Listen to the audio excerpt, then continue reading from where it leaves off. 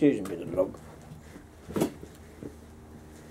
Hi, guys. I don't know if you can even see my head in this or not. Anyway, it has been a while since we have gotten together here in the collapse of global industrial civilization. Where it is?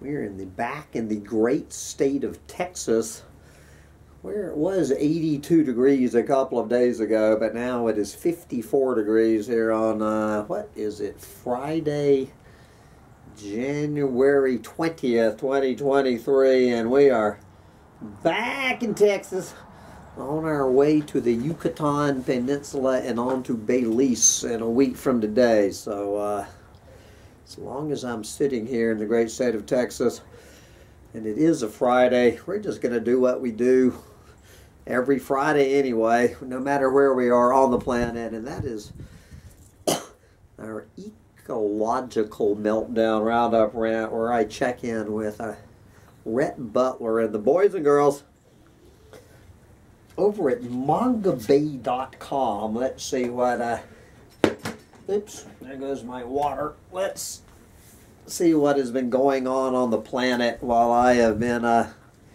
getting out of the snowbound New York, baby. All right, we'll start over there. Let's start in sub-Saharan Africa here today in the lovely country of Malawi, where we have an Australian niobium mine, which is so far has been instilling anxiety for 16 years. Instilling anxiety. There you go. In 2006, Australian mining firm Globe Metals and Mining, there you go, Globe Metals and Mining began exploring for rare earth metals. Its intention to begin commercial mining. Yes, the metals will be used in the manufacture of equipment like electric vehicle batteries and wind turbines. Yes, for villagers being relocated for the mine, you know, for these Save the Planet technologies, these high-tech goods hold little appeal when compared with the loss of their land, not to mention the 16 years they have been living in limbo. Okay, from as long as we are in sub-Saharan Africa, I think this is also their weekly YouTube video looking at a rubber plantation in Liberia. Good Lord. This is the Salala Rubber Corporation in Liberia, which has been accused of sexually abusing women working on its plantation and grabbing community land. I guess they're grabbing all sorts of things. And so who is Salala? They are owned by this French-Belgian agribusiness giant that operates rubber and palm oil plantations across West and Central Africa. Yep. They're being financed by the International Finance Corporation. In 2019, 22 communities in and around the plantation filed a formal complaint with the IFC. We have a deer checking out. This deer is listening to the collapse of Liberian rubber plantations. So I guess they have axis deer. I have no idea where these axis deer came from in the middle of Texas. All right, let's just go back down to Brazil. Poisoned by pesticides. I think that's the point of pesticides, is to poison. Health crisis deepens in Brazil's indigenous communities. A recent report reveals communities in Brazil's Mato Grosso region are contaminated by the agriculture industry's increasing use of pesticides. About 88% of the plants collected for the study, including medicinal herbs and fruits on indigenous lands, now contain pesticide residue. Samples discovered high levels of pesticides in ecosystems and waters far from crop fields, including carbofuran, a highly toxic substance which is banned in Brazil, Europe, and the U.S. There you go. Experts blame the lack of control by government officials for widespread environmental damage and escalating health crisis among indigenous populations. Good Lord. A spokesperson for the biggest agrochemical companies operating in Brazil dispute the findings of the report. Yep.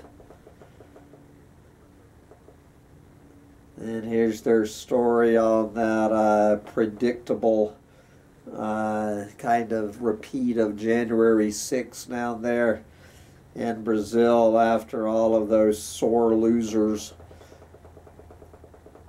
Anyway, we don't need to go into that. Let's see. Here's an article on reptile intelligence.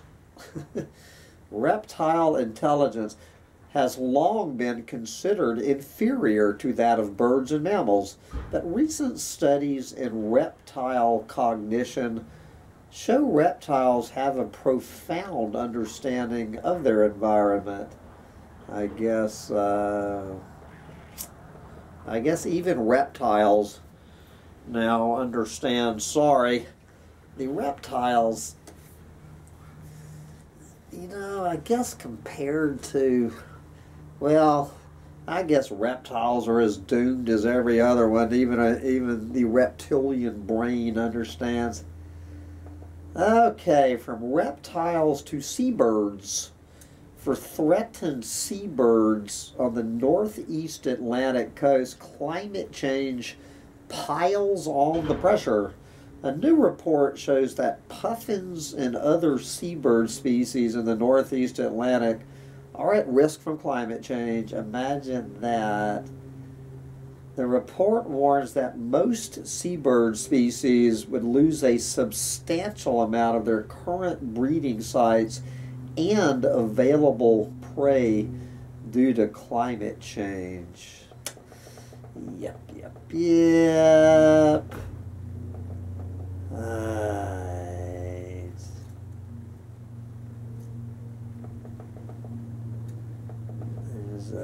Well, I think we've heard enough about that biodiversity conference to last me at least another year. All right. Okay, what is going on with humanities, I guess? What is going on with humanity? This way, humanitarian experts report cascading crises as climate and health emergencies soar. Globally, humanitarian aid workers are facing complex climate and health crises that require urgent adaptations within a shrinking humanitarian space. I'm not sure, the shrinking humanitarian space. This is from the Lancet. About 274 million people worldwide are now in need of humanitarian assistance, up from 235 million in 2021 as climate emergencies intensify.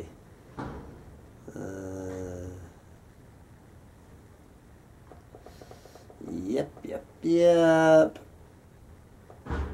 Okay, the Kogi worldview aims to change the face of conservation. That is good to know. Okay, the Kogi tribe in Colombia is going to teach the honkies how to save the planet. All right. Good for the Kogis. Okay, we have an interview with a pangolin expert. I think we all know where the pangolins are headed. From pangolins, let's go to look at sharks and rays. Check in. More than half of reef sharks and rays are now threatened with extinction. More than half of the known species of coral reef sharks and rays are already threatened with extinction, mostly because of overfishing at this point. New research reported that population trends are declining for 94 coral reef shark and ray species. Rays are even more threatened than sharks. Reef sharks and rays are typically caught for human consumption. Do you think so? All right, we have a corruption scandal going full force in the Parks Agency of Thailand. Yep. The head of Thailand's Parks Department was arrested after anti-corruption authorities found envelopes and gift boxes in his desk containing the equivalent of $150,000 in cash. Do you think so?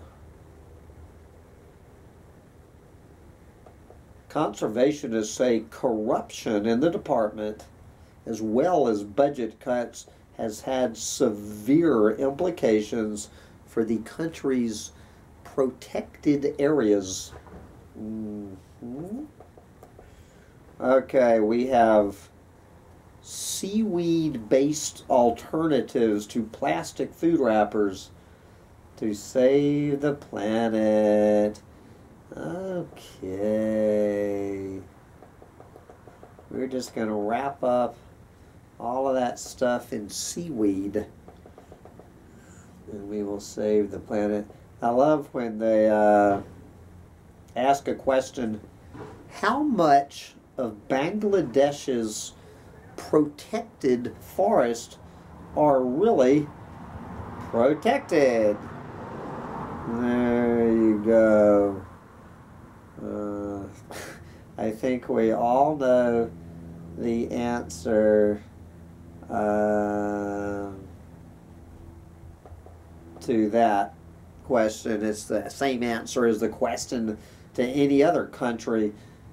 The country has 51 officially protected areas that hold a combined 2 million acres of forest, you know, ostensibly meant to preserve biodiversity and wildlife.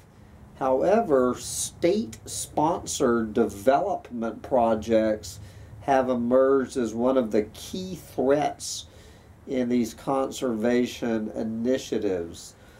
How about a new soccer training facility? They're mowing down one of their protected forests to build a new soccer training facility. And of course, firewood collection is driving much of the deforestation.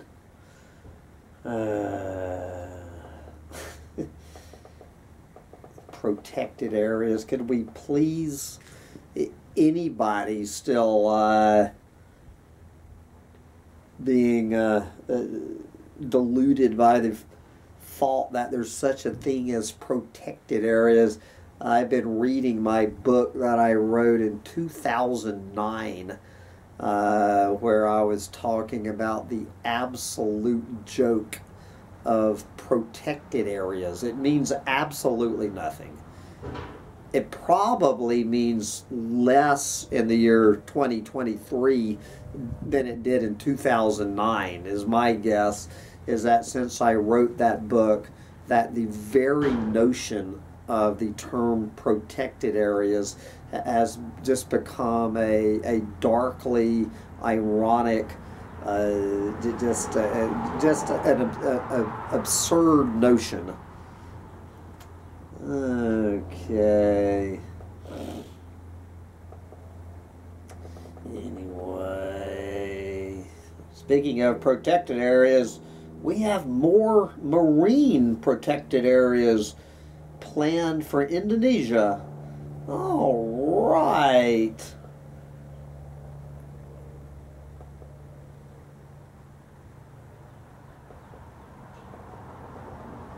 I'll have to get it now. I don't know. Are the marine protected areas as big a joke as the terrestrial protected areas or not? Okay. Speaking, well, I guess we can look at the borderline and look at mangroves, which are unprotected from wind and land.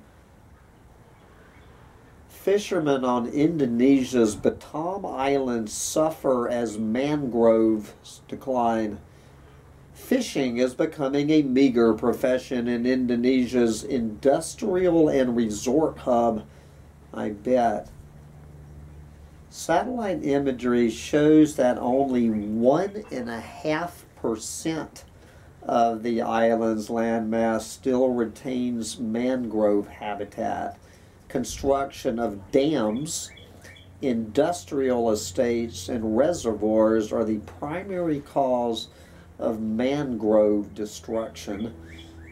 And then, of course, you know, mangroves are one of these prime examples. Mangroves and sea turtles I put as, when I'm talking about that climate change right now is not the biggest threat, but over the next few decades, climate change is going to be the #1 threat to mangroves and sea turtles looking for places to have nests as sea level rise and saltwater intrusion and all of that. Anyway, here is more articles about Bangladesh protected areas. Yep.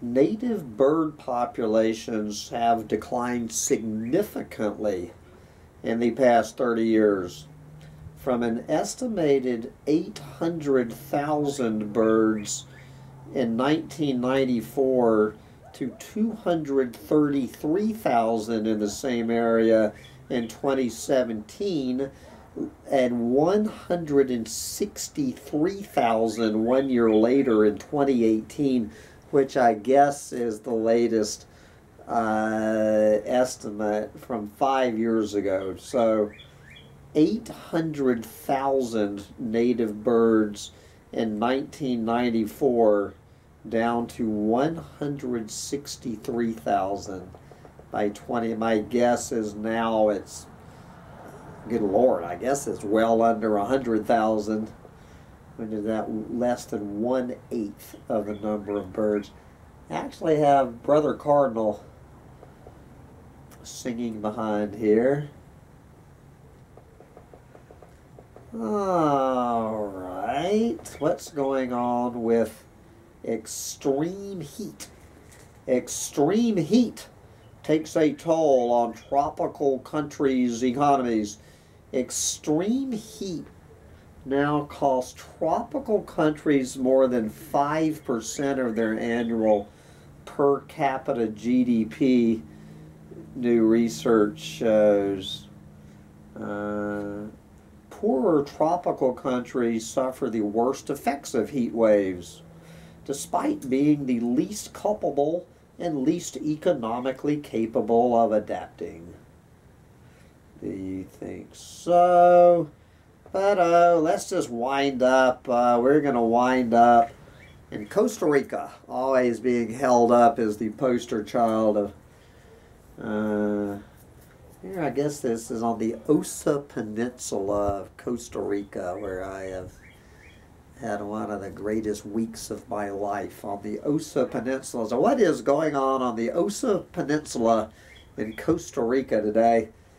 Deliberate dumping of plastic trash in the Pacific. In late August of 2022, the sea turtle conservation team of Osa Conservation in Costa Rica noticed a significant increase in plastic debris, mostly drink bottles, arriving on the beaches they patrol. An analysis revealed the region of their manufacture to mostly be East Asia, and the manner of their arrival suggested that this was deliberate dumping of the plastic waste near Costa Rica, not from somewhere across the Pacific. This kind of illegal dumping activity has been documented elsewhere. Do you think so? Anyway, guys, from Malawi to Costa Rica,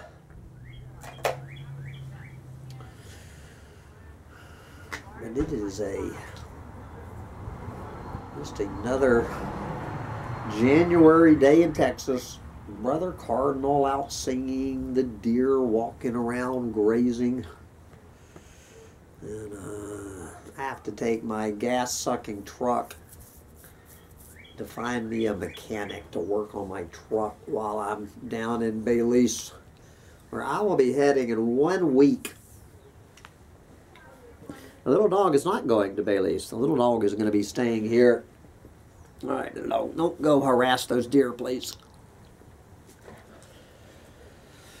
All right. Get out there and enjoy